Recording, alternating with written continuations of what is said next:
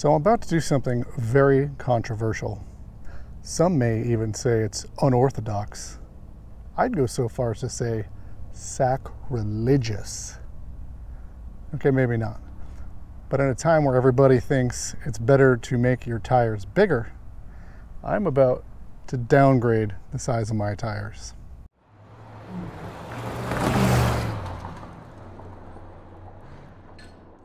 So I wanted to make a video about overlanding, off-roading, and tire size. And one of the main reasons I want to do this is because I kind of feel like everybody thinks bigger is better. And I thought so too, until I had really big tires on my Discovery 2. And I mean, to be honest with you, it drove like crap. And you know, acceleration was terrible. Feels like I'm accelerating out of a hole anytime I try to go anywhere. Steering was okay. It wasn't a huge problem, but it was very vague and kind of wandered. And then they were very noisy. They're a mud terrain tire, so they're supposed to be noisy. That's to be expected. But I really was not happy with the giant tires, other than one thing. Love the way that they looked. They look awesome. They really looked awesome. And I think that's why I think most people buy tires based on the way that the tires look. I mean, primarily. Bigger looks better, bigger looks cool. And I feel like we've all been sort of, I don't know, influenced to think that bigger tires are going to be better tires. But drivability with my my bigger tires, and these tires were 285/75 R16s, which works out to about a 33 by 12.5 inch tire. They were Cooper Discover STT Pros. Really great tire. I mean, absolutely awesome tire. But again, I'm doing more highway driving than I expected. I'm doing more, I'm not rock crawling here. I mean, this is a Discovery. It's not a Jeep, you know? And I'm actually staring at a Jeep right now, and they always go massive tires.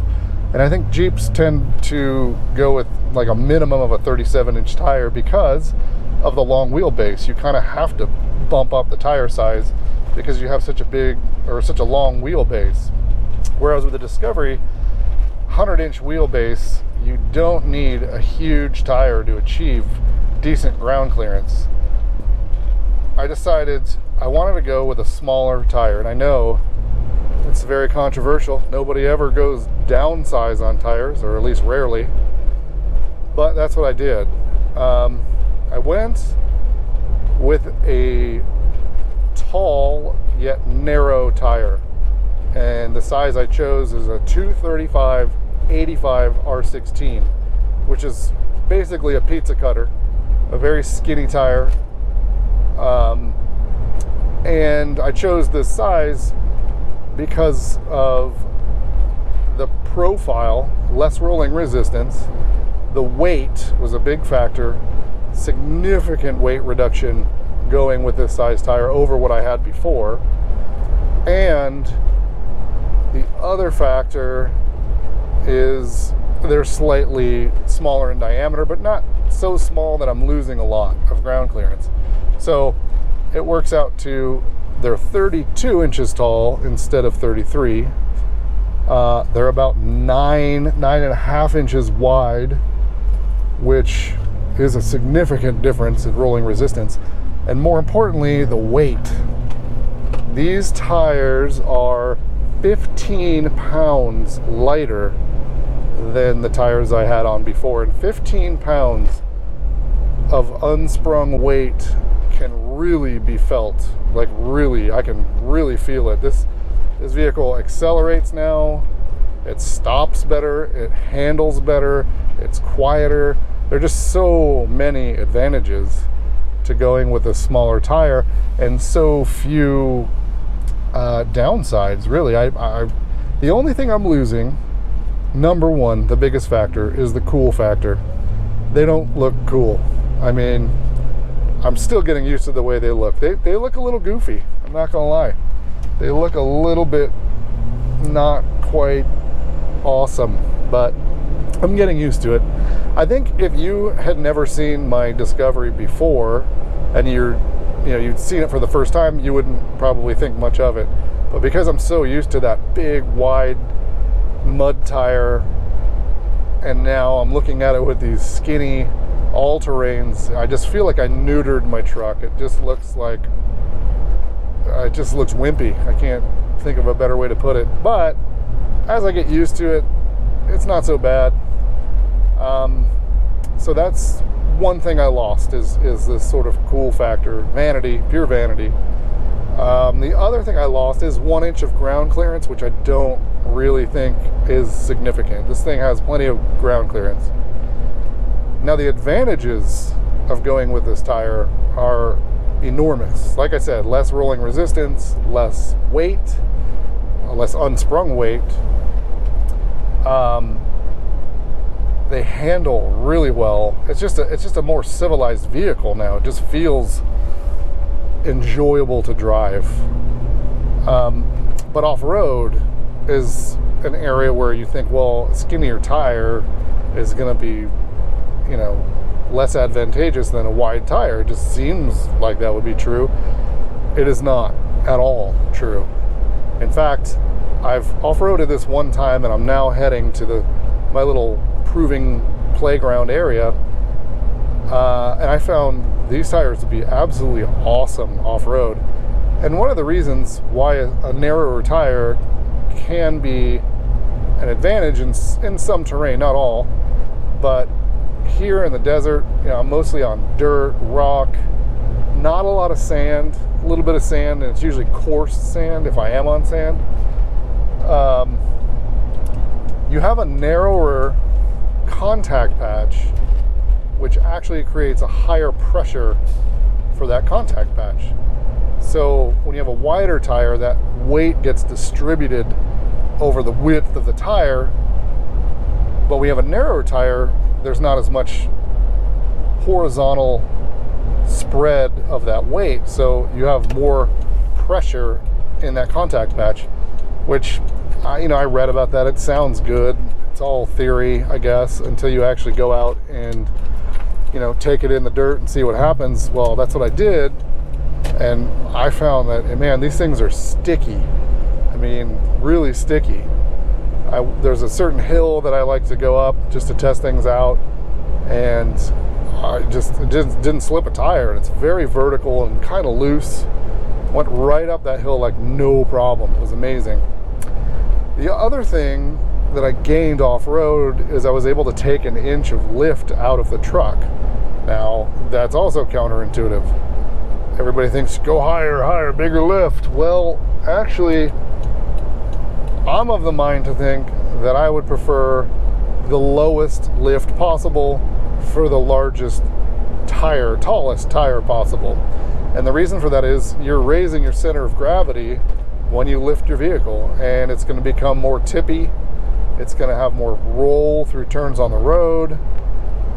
If you can get it a little lower, it's always better. It just always works out better, especially when you're carrying heavy loads on your roof. Just if you're not, on go-go gadget spring mode, all super high, the vehicle just handles better, drives better, it off-roads better.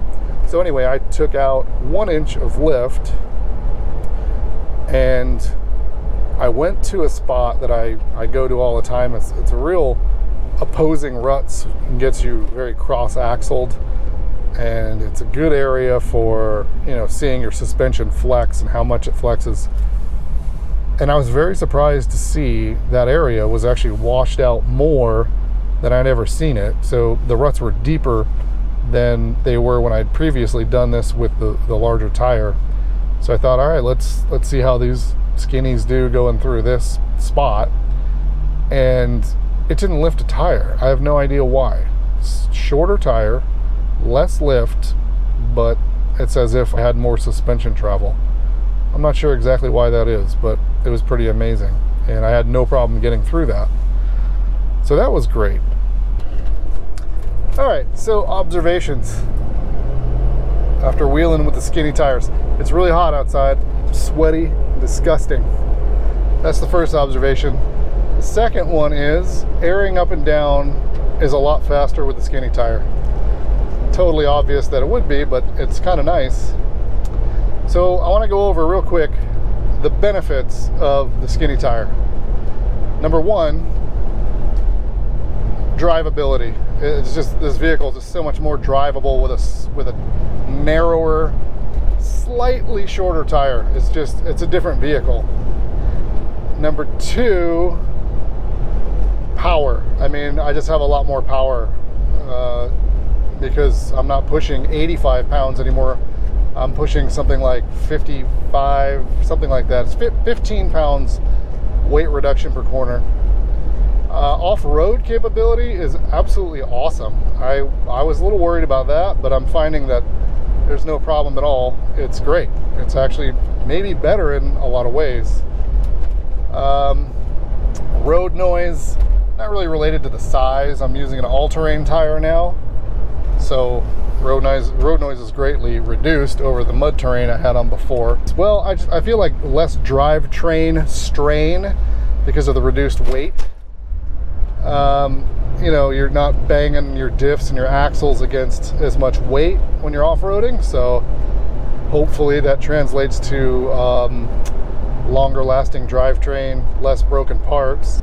The tire I chose is the Toyo Open Country AT3, and one of the primary reasons I chose this tire is because of the weight. It's significantly lighter than other tires in this all-terrain category.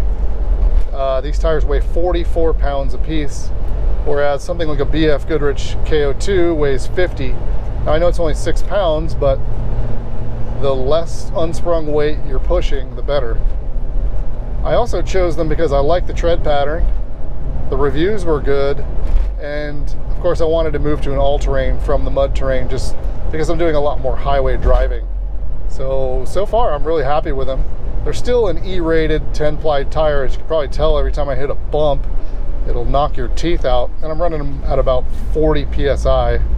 To conclude this, I see only one disadvantage to running the smaller tire, and it's pure vanity. The truck just looks wimpier. It just does. Now, part of that I think is due to my wheels, and I'm going to change out my wheels for some Steelies, some good old-fashioned steel wheels, and I think that'll kind of make it look better. It'll sort of complete the look I'm going for with the green and the, you know, the very utilitarian look. So when I switch out for the steel wheels, it'll look better. Those steel wheels will also be narrower, which I think will make the tire profile look slightly better. One thing to note, this is a Discovery 2, and all Discovery 2s come with 8-inch wide wheels. The 235/85 R16 is not recommended for an 8-inch wheel. The max recommended width for this tire is 7.5 inches. So places like Discount Tire, they won't mount them. I had to go to an independent shop that would mount these tires, and the guy there said, hey, if it looks unsafe, I'm not going to let you drive out of here. I'm not going to mount the rest of your tires. And I agreed with him. So I bought one tire, had it mounted, and it looked fine. And there was no safety issue. I don't even think there'll be any wear issues. It's very minimal. We're talking about 1/4 of an inch per side of the tire, so it's pretty minor. But just know that if you want to go with this tire size and you have an 8-inch wheel, most of the big corporate tire shops are not going to work with you, just for their own liability. In conclusion, from inside the truck, I think the skinny tire is awesome. It's superior, better in every way than the wider tire. From outside the truck, man, those wide tires just look better. I gotta admit, they look better. But I feel like the trade-off is worth it to me. I feel like function over fashion here. Function over fashion rules. And if it looks a little bit wimpy, whatever. It does really well on the trails, and it does really well on the road. So I'm happy with it, and I'm going to keep them. And I may make some modifications to make them look a little bit better. I have a few things in mind. But if you like this video, please click the little thumbs up button. And if you're so inclined, hit the subscribe button for more off-roading Land Rover type videos in the future. Thanks.